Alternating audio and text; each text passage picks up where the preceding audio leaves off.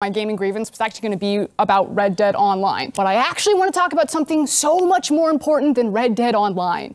Sexism in gaming. In joining G4... Whoa, yeah, sexism in gaming, get in. I mean, hell, if she loves it that much, she should go and get a job at Blizzard. But this is the story of G4TV and how it blew itself up, the network and the channel, in 4 minutes and 45 seconds on a rant from a deranged lunatic. There's really no other word for it. Now, I'd never heard of G4TV before this, but then I found myself getting accused of simultaneously not finding her attractive and also jerking it to her too much. I mean, I really don't know how you kind of fit those two things together, but she certainly did. And this is the internet. If the internet teaches you one thing, it's that attractive women are everywhere and access to them is on nearly every website, so I don't know who feels the need to jerk it to ugly chicks. And if you're that bothered by it, I could try. I'm just not sure whether I've got the patience nor the time. And honestly, this isn't some kind of new phenomenon. Inventions and new technology have always been used for this kind of purpose. Back when cavemen first invented fire, they didn't go, great, now we can cook steak. No, they said, great, now we can look at naked bottoms in the dark. But despite all this, there's one thing that's really holding me back, and it's a biggie, I've got to admit it. Look, my main problem is that you remind me of Boris Johnson, alright? And his dad. And I make it as a personal rule that I will never bang a politician. And that's just because they're too busy f***ing me hard enough as it is. So welcome to the weird world of G4TV, where it's not just the ranter which is in trouble, but everybody else, because this is not the problem of one person. This is their entire staff, their entire company. And I really don't think there's any coming back from this. This is not where I thought we were going, but I'm here. I had no idea. Yeah, it's not where any one of us thought we were going. It's normally not a good idea to crap on your entire audience, but she's got a bull ring through her nose and an air of superiority, so we're all gonna have to pay the price. This is the face of a man who knows something is about to go very, very wrong. In joining G4, I was ecstatic to be part of something that I grew up watching as a child. Well, congratulations on making sure it won't be around long enough for anyone else to grow up with. But every time G4 is brought up in various channels, even in this YouTube channel, we have the chat in front of us. I can see you. Of course you can. Congratulations on hitting the main point of live streaming, chat interaction. Believe me, no one goes into a YouTube chat and makes a comment at the streamer and expects the streamer not to ever see it. That's kind of the point. It's a bit like making YouTube videos where people are like, oh my god, you're just making these YouTube videos just so you get views. Yes. And when you make a comment in the live stream, the entire point is so that the streamer actually reads it. So this doesn't work here. You're not going to shame your audience, especially when you don't seem to have any kind of sense of shame yourself. Without a doubt, there will be backlash because I'm not as bangable as the previous hosts. It seems like a you problem to me, although you'll have to forgive me if I question your sincerity when you've also bragged that you're the Brad Pitt of lesbians. Okay. You guys are going in. God dang. This is a mess. What do you Is this even a professional? Fine, we'll just go into this one because it's funny. Who's more talented for picking up girls at a bar? Frosk or Dracos? Froskurinn. Straight men don't necessarily find me very attractive. Let me tell you, I'm the Brad Pitt of lesbians. Okay, got it. Okay, got it. Nobody cares. Although I have to say, no matter what it is, I can sympathize. If you're not born as Brad Pitt as a man, you've only got 3 other options. You can be intelligent, you can be funny, or you can be rich.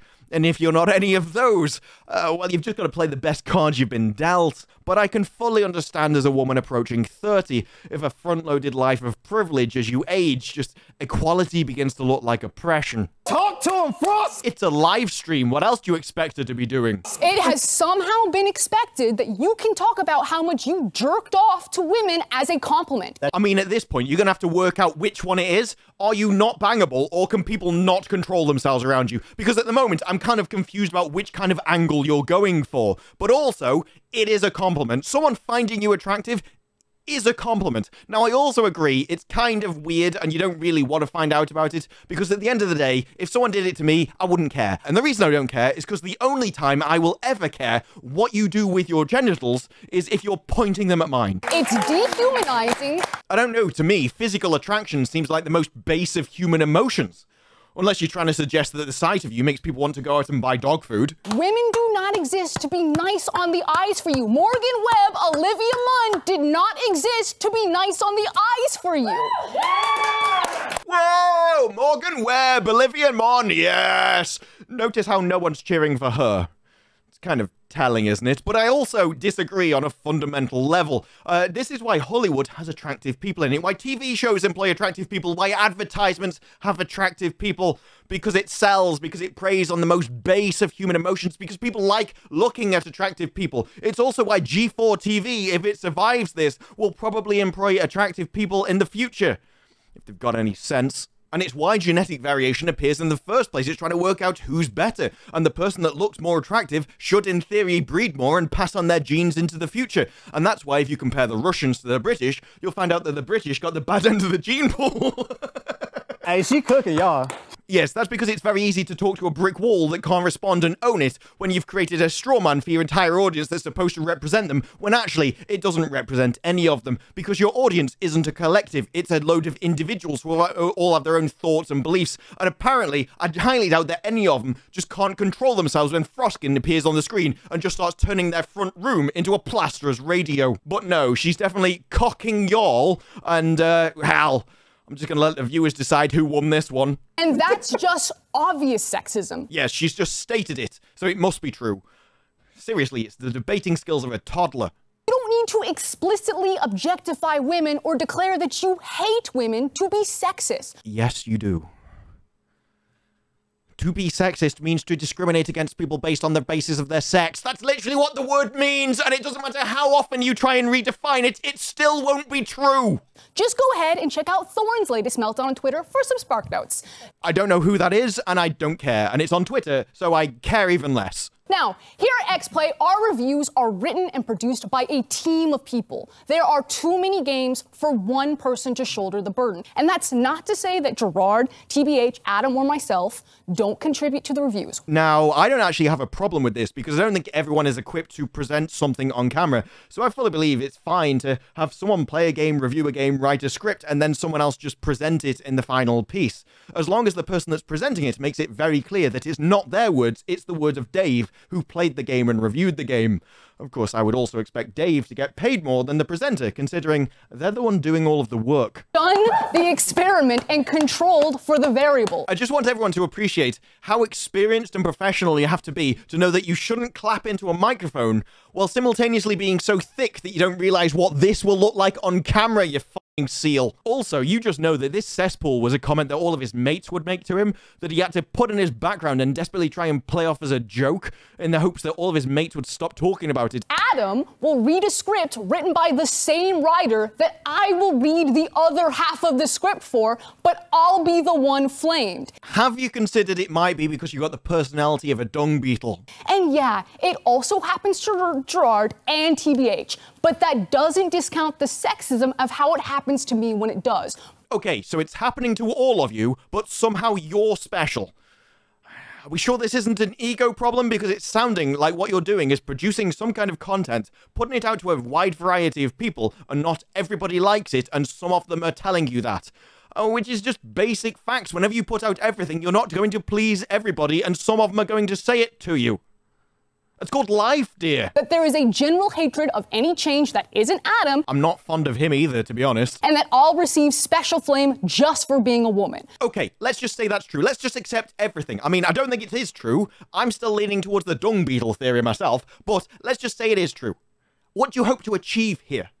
What is the point? Because your audience is the reason you exist, and right now you're crapping on them from a height. So the only thing you're going to do is crap on your audience, and they're all going to leave, and you're not going to have a job. You only exist as a clown. That's all you are. You are a clown, a court jester on YouTube, there to entertain people, and the audience is there shouting at you, saying you're not entertaining them, and your purpose, your reason for being no longer exists. So you decide to do this. You decide to shout and scream and at them, and what do you want them to do? Continue to be there because they won't be there. You are acting like the Sermon on the Mount, preaching at your audience, crapping on them in a house as they sit there and demand that you do your job, your only reason for being on there, because without them, you are nothing. Without your audience, you are nothing. You're just some peasant making videos on YouTube that nobody would watch. Without they make you. And yet you are the one acting as if you are superior to them, and that nothing could be further from the truth. You are nothing but a clown, a jester, there for their pleasure, and they are saying that they are not pleased. And without them, you are nothing. You're just a random serf screaming into the void. Oh, how I wish you were just screaming into a void. Half of our producers and writers are women. I don't care, and I don't know why you do, you bigot. When you're in our DMs, Don't worry, I'm not going to be in your DMs. We're both safe from that. thinking that I'm somehow ruining your current X-Play experience because you can't objectify me. No, they could do. They're just choosing not to. Which I thought is what you wanted. You're gonna have to make up your mind at some point. Do you want to be found attractive or do you not want to be? And please, make up your mind. Look, I don't think Adam's gonna have the same problem. Or that I'm somehow less qualified to speak on something, but you can't quite put your finger on why. No, I can. It's because you don't play the games. It's because you just read a script that's given to you by somebody else that actually has played the games, and that makes you not qualified to review the game. You can present a review. I have no problem with that at all. But you can't review games, and it does make you less qualified to talk on that game than the person that reviewed it because they've actually played it, which is the fundamental principle and the fundamental need of what you have to do to review a game in the first place. I can absolutely put my finger on why very easily, and this is why it's easier to argue against a straw man which you've given to a group, even though it doesn't apply to any of them, and all of them could tell you very easily what was wrong because they have been doing, but you've decided to ignore it and just create your own reasons in your own head that don't actually exist. Which sounds like a you problem to me, once again. Even though I'm reading the exact same script as Adam, but you have no problem with he's part of it. No, I have the exact same problem with both of you. And I'm tired of pretending I don't. You're letting your unconscious biases ruin my day. There's no such thing as unconscious bias, and you can shove that back up Freud where he pulled it from in the first place. And also, the only person who's responsible for the happiness of your day is you. Offense is taken, not given. And you're gatekeeping the gaming space. Chad, yes. And you know why? It's because people like you keep coming in and all you do is attack gamers, the people that enjoy what it is already. And you come in and start telling them that they can't have fun, that they're not allowed their groups, they're not allowed to talk, they're not allowed to do anything, they have to conform to you, that you are now their lord and commander, and we must all bow down and pray to you because you are the almighty creator. That they're not allowed to do what they want because, oh my god, what you're doing might affect me, and you might affect my enjoyment of something. Nobody cares about you. You're irrelevant. Leave. Go away. Go. Shoo. You're not necessary, and you're not required. They don't need you as the Sermon on the Mount coming down with the 10 Commandments to tell everyone how they must behave, because otherwise, oh no, you might ruin my day. You have no power here. You're not required here, and nobody wants you. Everybody is welcome in the gaming space, and they always have been, but there is one kind of thing. Firstly, you must enjoy gaming. And secondly, if you want to affect someone else's enjoyment, go away, go off, hide in your corner, on your own, playing your own single-player games, or just group up with other people. But maybe, just maybe, if you put yourself in the public open on your own YouTube channel and start telling things to a wide audience, some of those audience might disagree with you. There is a difference between just being a gamer, of which anyone can be, and everybody is welcome, but then coming out and start telling everyone else how they must behave to conform to your wishes. So maybe, for 2022, we be a bit nicer, a bit more self-reflective. You want to take your own advice, love. And we enjoy the fact that people are working hard to make free content for you. They can have any opinion they want about you. You are entitled to nothing. If you weren't there creating your free content, somebody else would be. You should be grateful that they turn up and are willing to watch your stuff, because if you keep acting like this, they won't do in the future. This is why anyone with any sense appreciates their viewers, because they should realize that not only could they very easily leave, but they make a choice to be there. It's not you that should be, oh my god, you should all be so thanking me that I make this for free. No, that is never required, although it is appreciated. And that's the attitude that it should be. Because those people don't have to be there, and you should be grateful that they're willing to spend their very valuable time watching your video. Instead, you give them this, and you expect them to stay.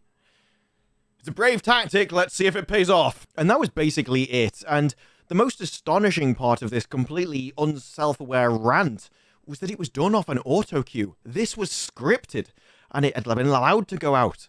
If I ran a company, I would never allow someone at my business to crap on the audience like that. That is insane. You do not do that, but also you shouldn't feel the need to.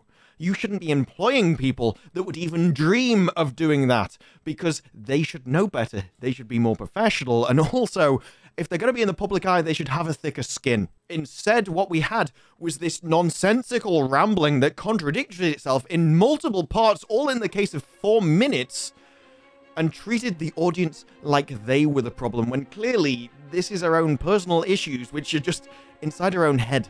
That's why she felt like the need to make up a straw man and attack that, rather than any actual thing that had been said to anyone in the particular audience, and she painted the entire audience with the same brush. This is how you behave as a collective, and I am going to come down from my throne and deign to tell you how you should behave in the future, because I am perfect and I know better than you, because you are simply the lowly peasants which I preach to from my mountain. All in all, from such a scripted place, you couldn't have come from a more ridiculous foundation to attack people on. I think I showed that here. And what's worse is it only got worse from here. They didn't just double down, they quadrupled down and kept on shutting down the Reddit. They went on and started completely censoring their entire chat and made piece after piece that just made it worse and worse and worse, because this was only the beginning. But I think for a first video, this was enough. If you like the video, press like and subscribe more videos like this in the future, and let me know what you thought of the whole G4 disaster down below. But for now, that's it from me. I'll see you in the next one. Bye-bye.